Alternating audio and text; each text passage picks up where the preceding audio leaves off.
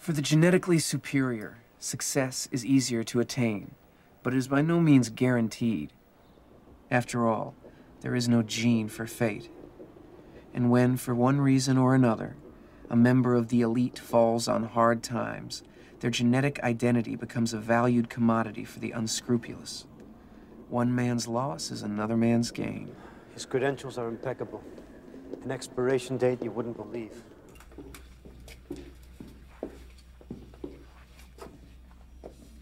The guy's practically gonna live forever. He's got an IQ off the register. Better than 20/20 in both eyes. In the heart of an ox. He could run through a wall.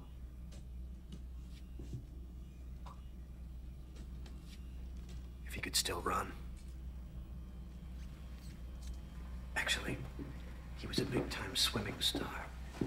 Vincent, you could go anywhere with this guy's helix tucked under your arm. What did I tell you? You look so right together, I want to double my fee. We don't look anything alike. It's close enough. When was the last time anybody looked at a photograph? You could have my face on your name tag, for Christ's sake. Well, how do I explain the accident? That's the beautiful thing. It happened out of the country. There's no record he ever broke his back. As far as anyone's concerned, he's still a walking, talking, fully productive member of society. You just have to get him clean and fill in the last year of his life. You're a foreigner. They don't care where you were born, just how. Blood has no nationality. As long as it's got what they're looking for, it's the only passport you need. Who lives up there? Well, I certainly don't. So began the process of becoming Jerome. Myopia is one of the most obvious signs of a disadvantaged birth. Isn't there another way? Surgery's no good. You'll see the scars. It's contact lenses or a white cane. Besides, the color doesn't match. He's right. My eyes are prettier. You understand I take 25% of everything you make. If for some reason it doesn't work out, all this equipment must be returned within 7 days. And you don't get your deposit back. Wait. I thought you said 20%. It's only 20%. 20%? It's not negotiable.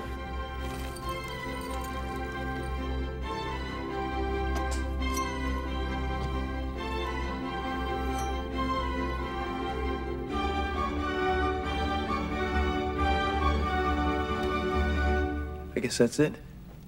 Not quite. Why? What? This is still a matter of the height. Why? How tall are you? 4'6". How tall were you before the accident? Unfortunately, his profile says he's 6'1". So I can wear lifts. Even with lifts, you're not that tall. So what?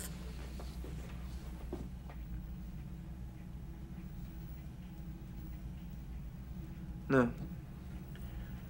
No. No, we never discussed that. Oh. I thought you were serious, Vincent. I am serious. I'm not doing that.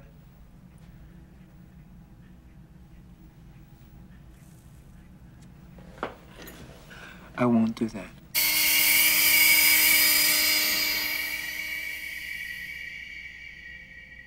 Jerome never questioned my commitment again.